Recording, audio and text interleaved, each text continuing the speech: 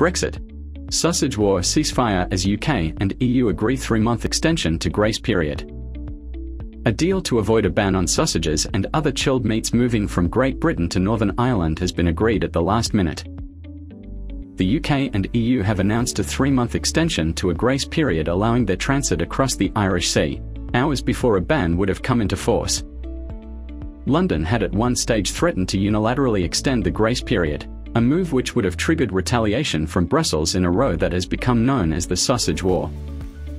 Shipments of chilled meats from third countries into the EU single market, which Northern Ireland effectively remains a part of, are banned. To know more, download news in bullets now.